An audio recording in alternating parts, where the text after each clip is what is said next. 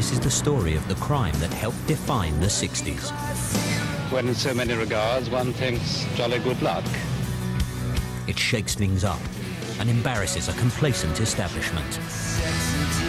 It's one of those watershed moments, that kind of hinge moment, if you like, where the momentum of life just shifts. It's pulled off by modern-day highwaymen, the type who appeal to the British, to be seen here in Archive Interview. They saw them as roguish and cocking a snoot at society. One of them even managed to stay on the run for 3 decades. It made him into a different person. He became somebody I didn't know or like.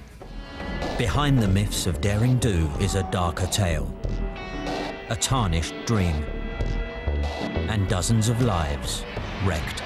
I knew it was wrong of him to do that, but at the end of the day, he was my father, and I loved him.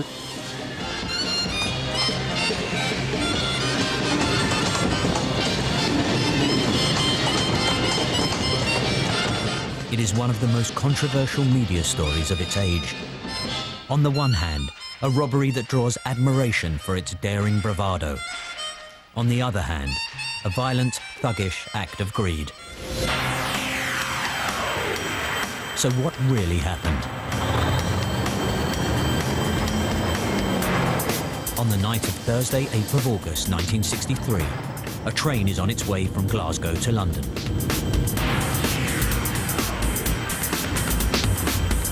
Along the way, it's collecting huge amounts of cash. At the same time, a gang of thieves leave a remote farmhouse in Buckinghamshire. When the figure of 1 million to 6 million was mentioned to me, my first thoughts were, this is it, this really is El Dorado. The plan is to stop the train and rob it.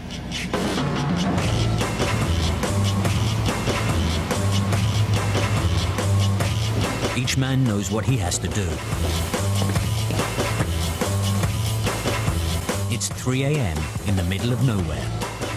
They hotwire the red signal and cover up the green with a glove. It was cheeky, it was audacious, it was extremely well executed. The raid is planned with military precision. I saw myself as an extension of a commando leader.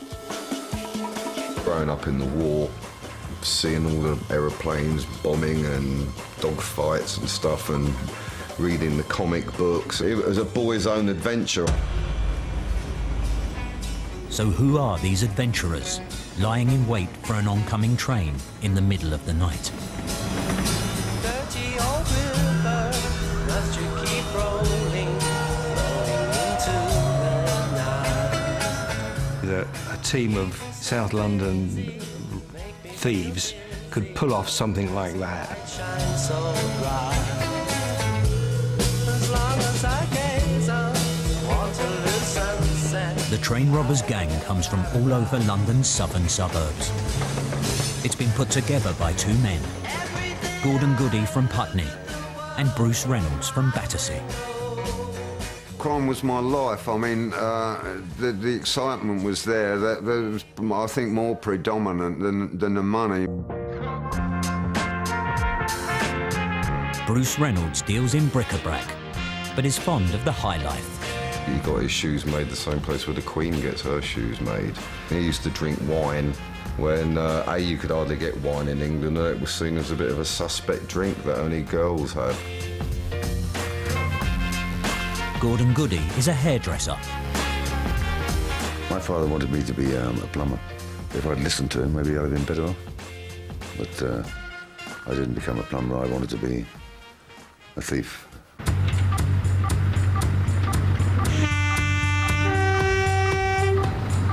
Goody and Reynolds have with them on the track that night a gang of talented accomplices that they met in prison and on the streets of South London. They cut the communication wires so no one can call for help, and then wait for the train to arrive. Buster Edwards is a florist. Charlie Wilson, a greengrocer, who will later be sprung from prison. as will Ronnie Biggs, a builder. I'd extracted a promise from him when he married me that he would never engage in any criminal activity ever again. And he gave me his word and I believed him. And I think he meant it at the time. Tommy Wisby, a newcomer, is a bookie from Camberwell. I was the only black sheep of our family. They was all hard-working people. For the dozen or so men on the track, this is the most exciting moment of their lives. There are a generation of working-class men who were born at the beginning of the 1930s who are too young to have fought in the war. So they haven't had the experience of adventure that comes with the war, but also that, crucially, I think they haven't had the experience of national solidarity. So they don't perhaps have the stake. They don't have the loyalty. This is the way I looked at it. I was an outlaw, that society didn't care for me, and I didn't particularly care for society.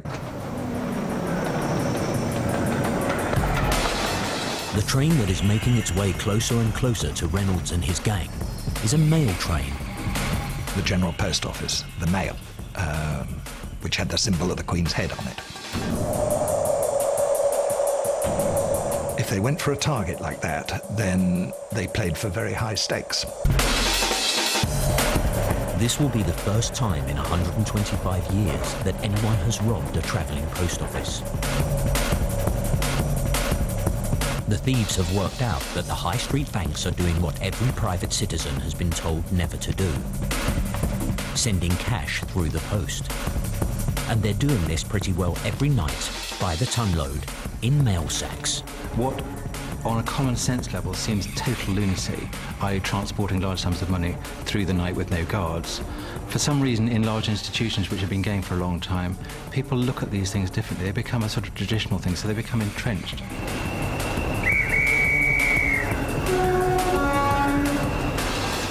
They're virtually unprotected, and vast sums of money are carried all over the country.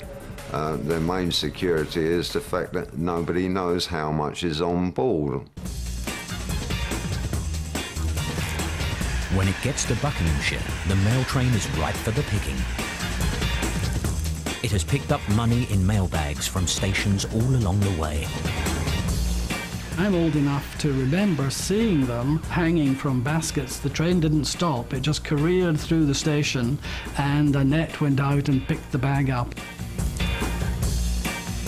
This is enough money to transform the robbers' lives.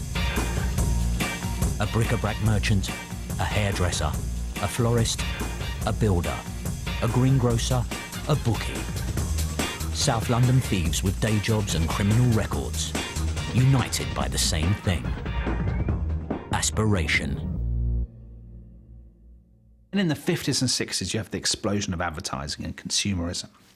Suddenly, there's a brave, bright new world out there which you can just about reach, but kind of can't. We'll get high. We touched it. We touched the sky. That's why the G is there. I tell you why. It's all too beautiful. There's now a culture of ambition, material ambition, aspiration. I want a television, a car, a holiday, a nice house. I want all those things, and I'm going to go out and grab them.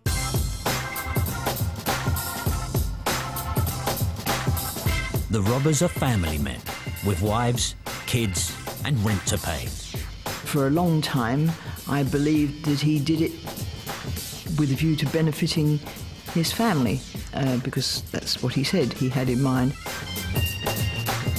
A better life, you know, to what my father had. You know, he was a hard worker, worked all his life. I couldn't see him getting any benefits, you know. What the hours he put into what he was doing, you know. He wanted that pot of gold, and that pot of gold he found.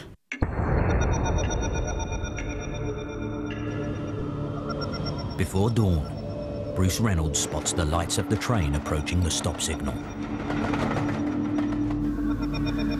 I think I remember him saying he put his head down onto the railway tracks, as he'd heard that's what Lawrence of Arabia did to hear when the trains were coming. It's the moment of truth. as the train stops as planned at the rigged signal.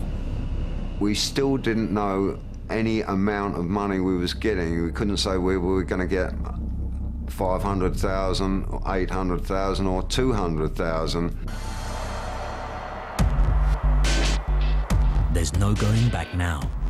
So far, the scheme has worked to perfection. But all that is about to change.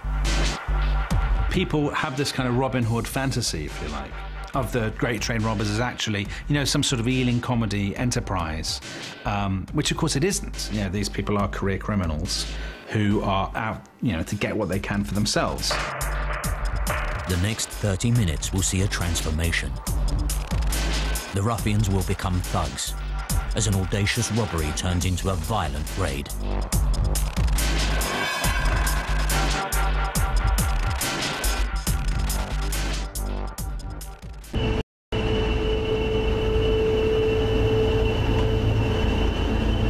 In the early hours of Thursday, 8th of August 1963, the Glasgow to London mail train comes across an unexpected red light at Sears Crossing, Buckinghamshire. Jack Mills, the driver, brings the train to a halt. He is 58, approaching retirement, and what happens next will change his life. When the train stopped, I was the first one onto the footplate, and Jack Mills, somebody trying to come up on the other side, and Jack Mills was trying to keep him down. Jack Mills puts up a brave fight to defend his train as more men swarm into the cab. About 3 or 4 people getting on one side and 3 or 4 people getting on the other side. Mills is hit on the head and collapses. Mills had a cut over his eye. He wasn't bad. He was talking to us. He said, I think you're a thorough gentleman, he said, you know. Medical reports describe multiple injuries. A half-inch deep laceration, a 1/4-inch cut in front of his right ear, and another deep cut on the back of his head. Mills will need 14 stitches and 2 days in hospital. There was a loose cannon there who panicked and hit the guy. It's the adrenaline running through, you know, when you're on that sort of work, you know. The robbers have always said Mills was hit by accident, that they intended it to be a non-violent raid. It was a mistake that should never have happened. But what if intimidation is all part of the plan? Would they have gone even further? Would they have killed him on the spot? They may have done. Witnesses later claim that the robbers used more force than they have admitted.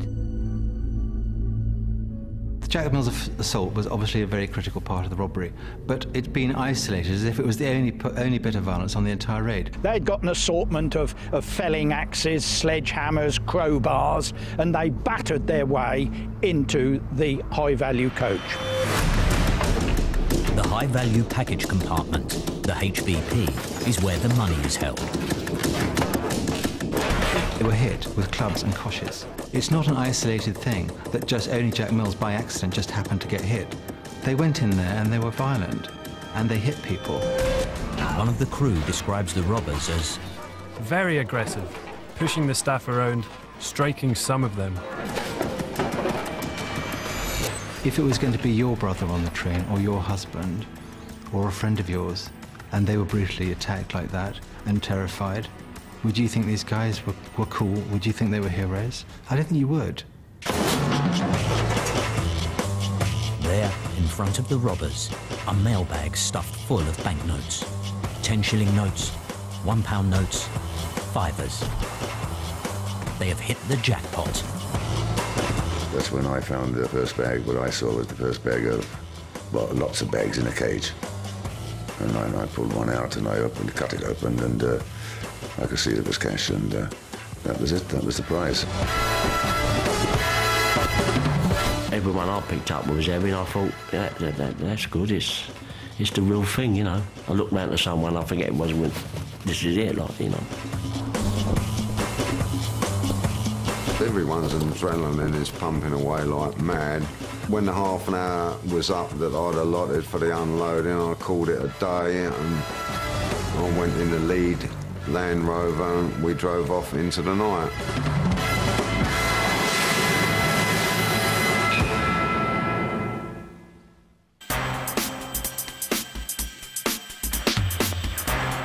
The world wakes up to the news that an untold amount of money has been stolen from the Glasgow to Euston mail train.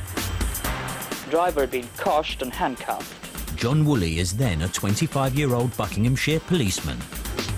These were the big boys in the criminal world, and, well, I suppose we held them in some degree of awe.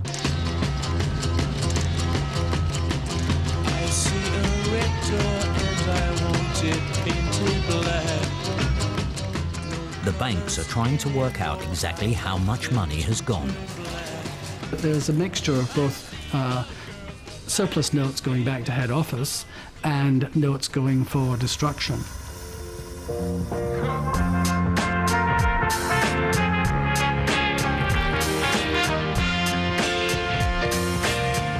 It started off at 200,000-300,000 and then was spiked every 2 hours up by another $250,000. And so we went up to £1 million, £1.5 million, £1.75 million, £2 million, £2.25 million, £2.5 million.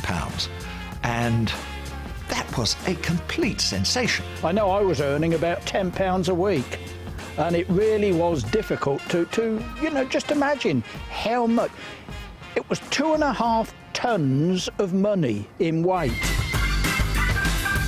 The mounting toll of money. The stories coming from the railway track. This is the best adventure story since the Dam Busters. The British public are in a frenzy. Fueled by the media, who picked up on the train robbery, originally called the Cheddington mail van raid, until some bright spark at the Daily Sketch said, let's call it the Great Train Robbery. The robbers themselves, perpetrators of this daring deed, haven't gone far. They're in hiding. Not back in South London or further afield. They have stayed in Buckinghamshire. And it was here, to Leatherslade Farm, that they returned with their loot and set up their hideout. They're in a local farmhouse, playing Monopoly with real money and waiting till the heat is off. Perfect. I suppose after a time, you know, I'd have decided what I wanted to do, you know, once all the hullabaloo had died down, you know. 4, 5, 6, 7, 8. They believe they're secure in their lair. They've laid in enough supplies for weeks. It was part of their plan that they had got probably no more than 30 minutes, half an hour, from leaving the scene of the crime to being undercover, off the road, safe from prying eyes. This is too big a job for the Bucks police to handle on their own. I was dealing with minor traffic accidents, minor theft, occasional bit of poaching. Time to bring in the cream of the Metropolitan Police Force. The flying squad, the Sweeney Todd that everybody knew about. These were the folk heroes of my generation of policemen. And yet now there they were, descending on the little village of Brill and on my police station. It's agreed the manhunt will be focused within 30 miles of the crime.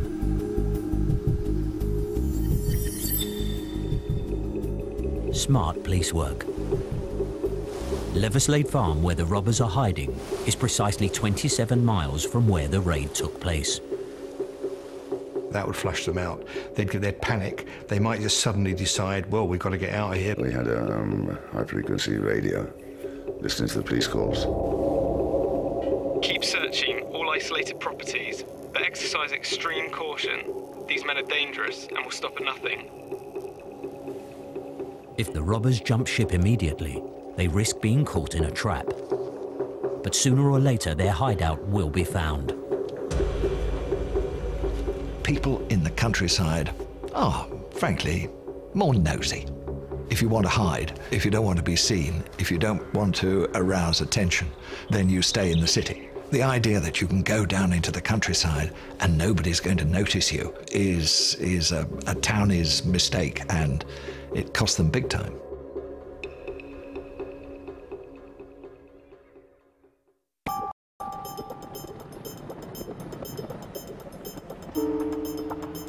Four days after the Great Train Robbery, a small Buckinghamshire police station receives word of suspicious activity at a local farmhouse. It all started with a telephone call, and my sergeant asked me, did I know where Leatherslade Farm was in Brill? We had a walk round the yard. In two separate garages were two Land Rovers. And it was then that I noticed that the registration number on those two Land Rovers was the same. Inside the house, there is a trapdoor in the kitchen. I could see that the cellar was absolutely chock-a-block with bulging sacks. And as the top flopped open, I could see parcel wrappers, banknote wrappers, consignment notes, all bearing the names of the famous high street banks. Tipped off by police radio traffic, the robbers have got out just in time. But they have abandoned the farm without covering their tracks. What really did go wrong was that the guy who was paid to basically go back to the farm and burn it down did a runner.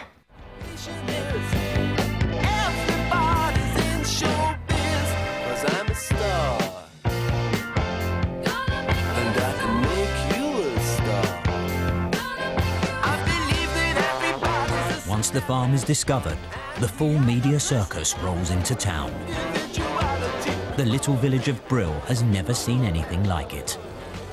Several sets of fingerprints have been discovered, and it's quite a good bet that some of those fingerprints will match records at the yard.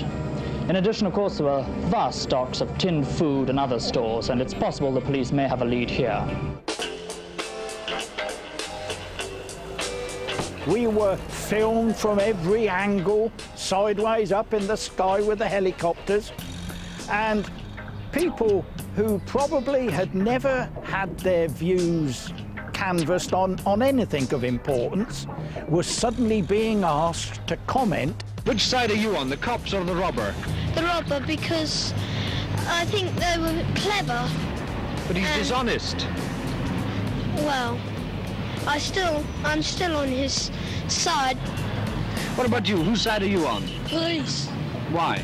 Oh, a man did wrong and he should get his own punishment. Tommy Butler, chief of London's elite flying squad, is now in charge of the case.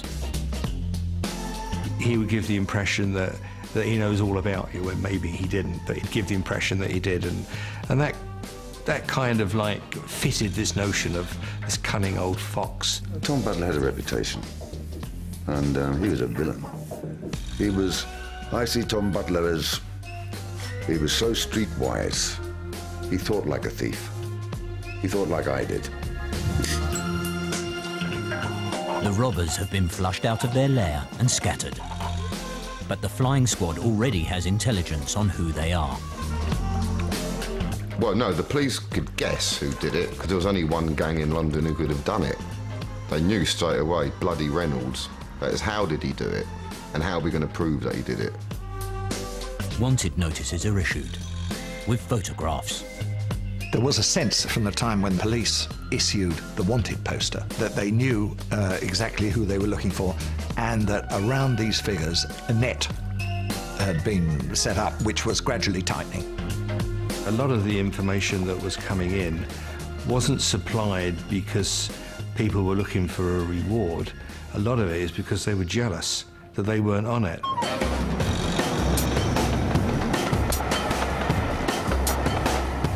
The envy of their peers, the front covers of the newspapers. The robbers are fast becoming celebrities. Wanted, Bruce Reynolds. Dresses smartly with good quality suits. A smooth talker. Fond of dog tracks. Likes fast cars and spends freely. There was roadblocks, there was intense police activity.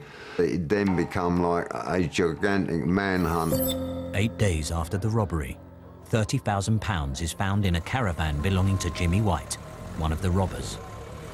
Another £100,000 is found in Redlands Wood, Dorking. The media almost portrayed it as like treasure hunt. Where's the money? You know, could the money be here? And some money's been found in a phone box. It could be you that could find it next time.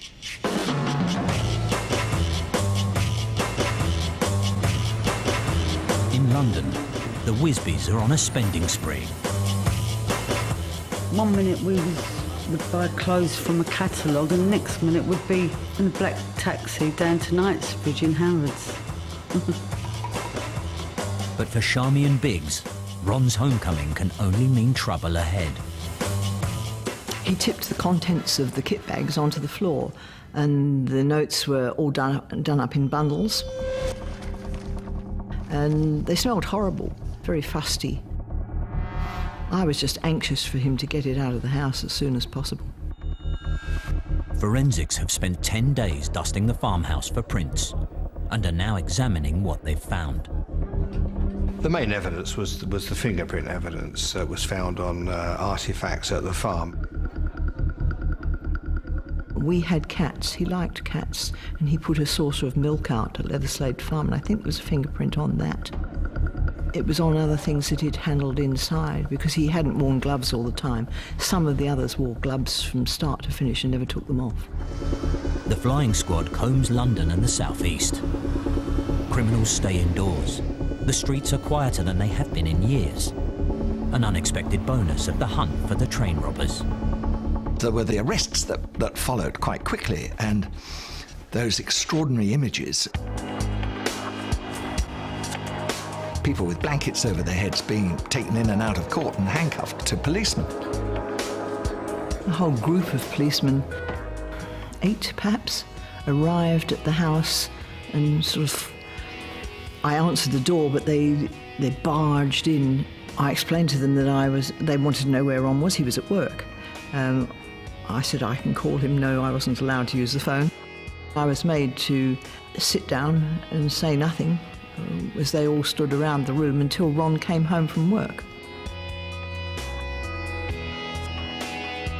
Tommy Butler comes in person with his officers to Tommy Wisby's door. They asked me, where I was and all that. I said, well, it's 2 months ago. I can't remember. I've told you everything, so he said, we don't believe it anyway. He said, you're nicked. Gerald Seymour reports on the arrests for ITN. That went on right the way through late summer, autumn, and into winter, and the final big one before Christmas was the arrest of Roy James, who did a runner over the rooftops. They dragged him down, about 10 policemen dragged him down into the mews. And I said to the detective, who have you caught, who have you captured? And he said, it's all right, we've got him. And we've just heard the news on the television set, and the dominoes were going down faster than our lights, and I thought, well, it could be my turn. Bruce Reynolds will stay on the run for 4 years. Early one morning, the doorbell went. My dad shouted out, "Nick, can you get that?" I just ran down the stairs, opened the door, and the next thing I knew, the door came bursting open. I was pushed up against the wall. Police come charging in and basically threw themselves across the bed. Then my dad came in with Tommy Butler and basically just said to me, "My son, Dad's been a very naughty boy and he's got to go to prison, son, and, I love you," and that's it. I knew we were running from something, but I didn't know what. And it never occurred to me that my dad could have been a bad guy. So when the police came, I thought, hey, the running's over. They come to rescue my dad. We're safe now. He was quite sort of avuncular and said, well, I got you at last, Bruce, and it just come out natural. I said, c'est la vie, Tom. The police were particularly nice to me, and I couldn't understand. They were being very friendly and giving me presents and stuff like that, and whereas my mum was just an absolute mess, crying her eyes out.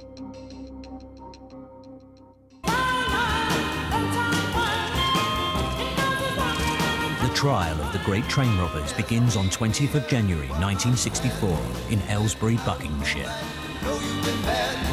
Just at a moment when Britain is on the cusp of a new world.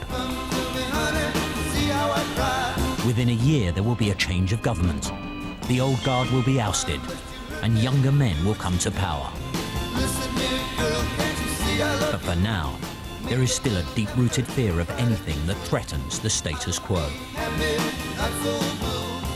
This was a society that had become, in many ways, kind of fossilised. You have an elite of people who are all drawn, by and large, from the same class.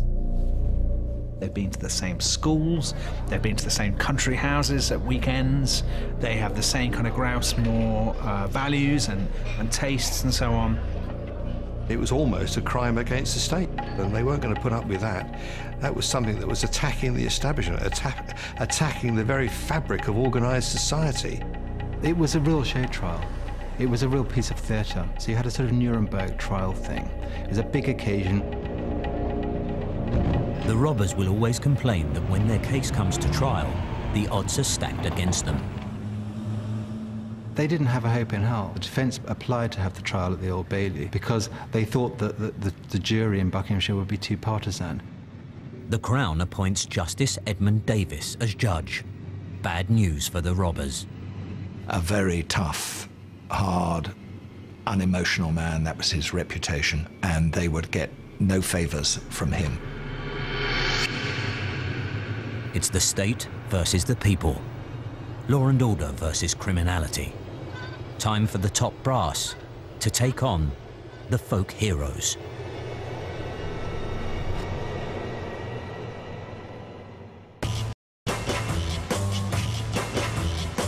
It's the grey days of winter 1964, and the great train robbers are on trial in Buckinghamshire.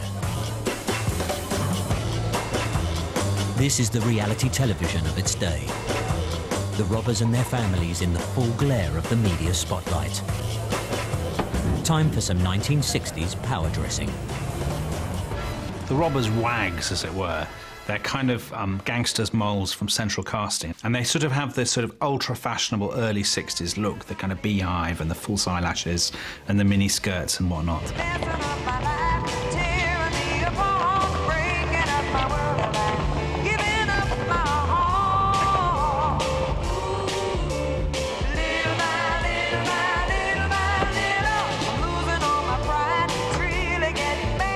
They were all smart women wearing clothes, costumes that you didn't normally see in Aylesbury.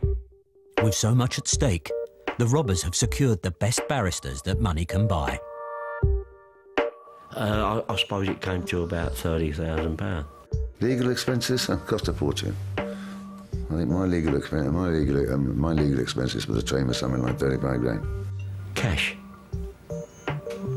Because I wanted to get someone who I thought was reliable, you know. Tommy Wisby couldn't even afford to pay off the hire purchase on his car, which amounted to £30. How those people managed to hire top QCs of the day. Some of them, like Biggs, managed to get poor person's relief, which then subsequently became legal aid. But many of them paid privately for their defence, and it was tens of thousands of pounds. Where did that money come from? Great train robbery. The strategy is to persuade the jury that the robbers weren't on the train and weren't in the farmhouse. It's my contention that all the fingerprint evidence that was placed there by policemen intent on obeying orders that these men must be caught. Gordon Goody tries to prove that the forensic evidence against him, paint from the farm on his shoe, was put there by the police. I was fitted up. I was a train robber. no doubt about it, you know. I was pretty enough. But did the police really fit the robbers up? Or is it something the robbers say to make themselves look better? Could the answer lie with the men who got away? Seen by witnesses on the track that night, but never brought to trial. The 3 men got away simply because there wasn't the evidence to prosecute them. Police did know who they were, but they couldn't bring them to justice. With no hard evidence against them, the police cannot say who they are. And the robbers, along with their families, refuse to name them. That will never come from my lips. I'm sure it'll come out at some point, but that's not for me to say, I'm afraid. But are their names important? Some believe they only matter because if 3 men escape justice, the evidence against the others must be solid. If they were fitted up, why couldn't the police also fit up the 3 guys who got away? The answer is they weren't fitted up. Aside from the forensic evidence, the prosecution have a trump card: the violence used in the robbery, specifically against train driver Jack Mills. The robbers' families say his injuries are overstated. Year after year it comes out, oh, the train driver was killed by the train robbers. He wasn't. He died of lymphatic leukemia some years later. He got a good hiding, and if you speak to his family, they will tell you that he never properly recovered. I don't really think it makes any difference, you know, whether they killed him on the spot or he died later. They still whacked him in a very vicious way. He's a man who was, you know, approaching old age. To me, it was a violent, unnecessary thing to do.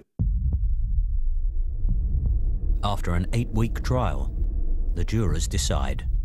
It took the jury 52 3/4 hours to reach their verdict. It took them 10 minutes to deliver it this morning. Guilty. And not only that, in the judge's summing up, it is clear that he sees them as violent criminals. Let us clear out of the way any romantic notions of daredevilry. This is nothing less than a sordid crime of violence inspired by vast greed. The relatives were up in the public gallery. You could have heard a pin drop initially. Some of the one of the mothers of one of the prisoners screamed out. Leonard Field's mother, up in the public gallery, shouted as the judge was sentencing her son, "He's innocent, my poor boy." And Field looked up at her and said, "Calm down, Mum, I'm still young." The robbers are given more than 300 years between them, up to 30 years each, with, at the time, no parole system. Renee Wisby is at home with the children and another train robber's wife, Jill Hussey. She said they got 30. So my mum was hoovering. So my mum went, "Oh, that's all right, 30 months. So Jill went, "No, not months, years, years." And then she went, crash, she fainted. My mum. There is a massive public outcry against the severity of the sentences. It is only when the parole board is introduced 3 years later that there is any hope of an early release. Don't know just what to do with myself. I'm so used to doing everything with you. Marilyn Wisby is 9, Nick Reynolds 6, when their fathers are sent down. But the very first time I visited him in prison made the strongest or the biggest lasting impression in my mind. Get to Durham, which was on a hill, and it'd be a blizzard, and we'd get there 10 minutes early. Endless passageways, the keys, the doors. So we finally went round and round and round till we came to this little secure unit in the middle, and he was like he was in like a glass cube or something. And I was putting my nose and kissing him on the glass pane. I'd be in the car park after the visit, and he'd said, you know, if you looked up, X windows up and everything past the barred windows, I'd see a little handkerchief waving, and that'd be him before he went into his cell. And I always had a lump in my throat.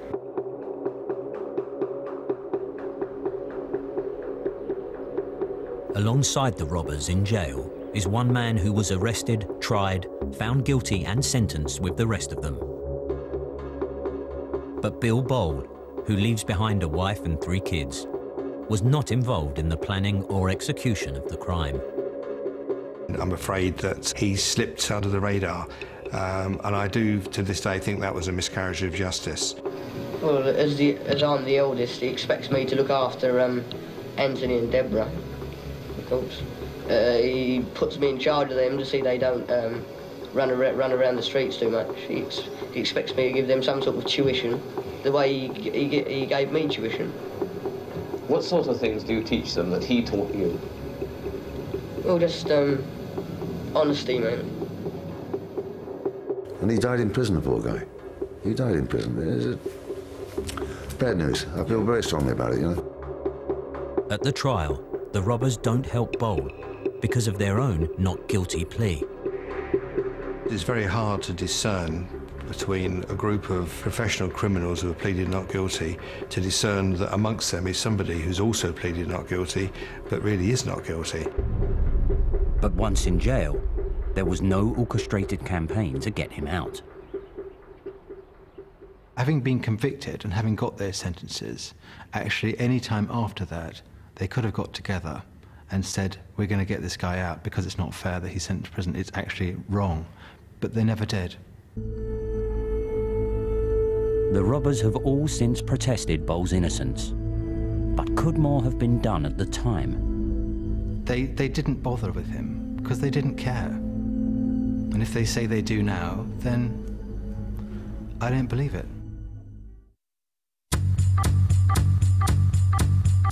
A year after the robbery, Charlie Wilson scales the walls of Winson Green Prison. He's found with his wife and children 3 years later.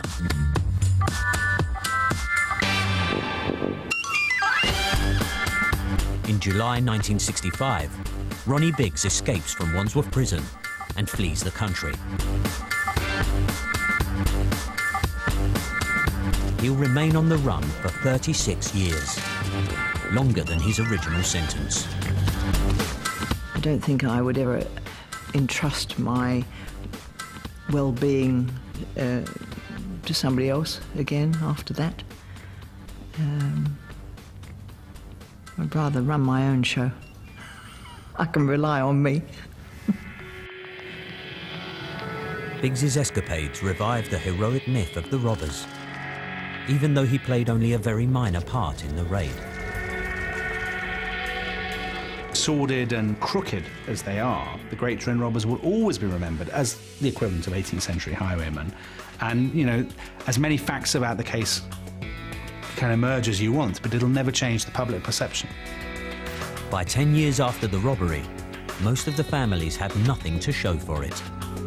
The money went on being on the run. It's an expensive game. Laundering, false passports, keeping one step ahead of the law.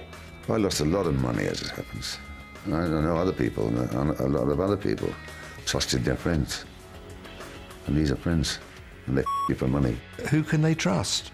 Because if they steal the money off them, what are they going to do? They're going to go to the police? They can't. It got put into businesses where buying them worked. The dream that glittered wasn't gold. I think you have to be educated to be able to have money. What's the point of having loads of money if you're not educated? You're not using it to your best ability. Not that clever.